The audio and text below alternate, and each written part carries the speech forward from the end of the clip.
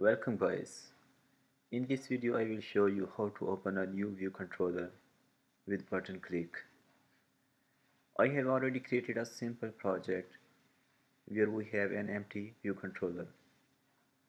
Now I am going to add a second view controller where we can navigate using button.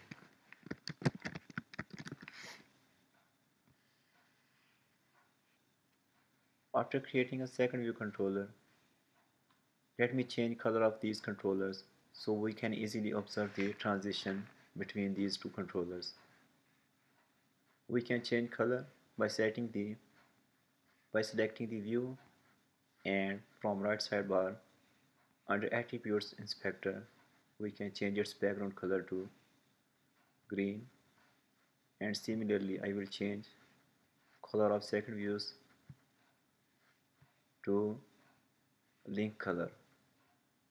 Let me change the color to orange color. Now to make this transition from first to second controller, I have to add a button which will allow us to navigate from this controller to second. I am going to resize its size and let me set its position to center.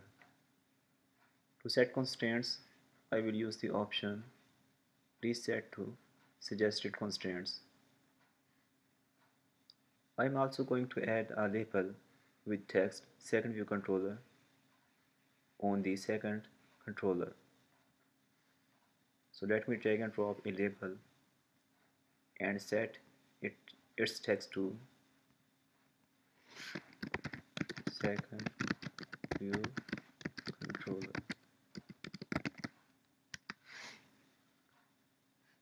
Let me change its color to white and font size to 20.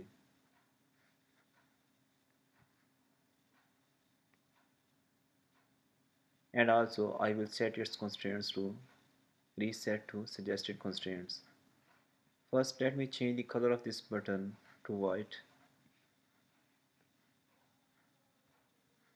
Let's select the white color, and now we can easily see the button on first view controller. Now in order to navigate from first to second controller, I can select the button, and by holding the control key I will drag it to the second controller. Here we have a bunch of options. I will select the present modally option, and it will allow us to navigate from first to second controller. Now let's run the code and see the output of this program. Here we have the first screen. If I press the button, it will take us to the second screen. But it is not covering the full screen. To cover the full screen, we have to select the segue arrow, and then under attributes inspector I'm going to change the presentation to full screen.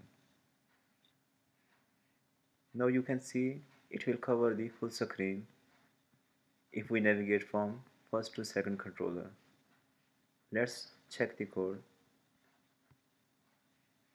You can see that it covers full screen now. Thanks for watching.